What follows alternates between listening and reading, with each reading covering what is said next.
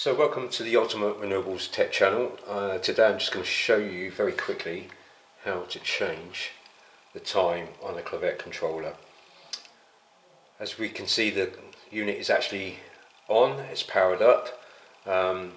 It is locked out at the moment, so in order for me to unlock the controller I need to press and hold that padlock for a few seconds. It is now unlocked.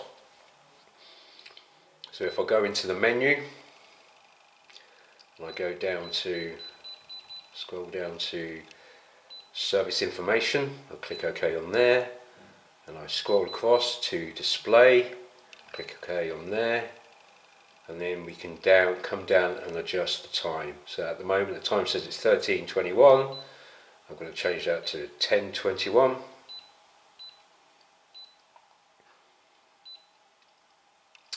I can scroll down and change the date. We'll leave the language as it is, and we'll leave the backlight on.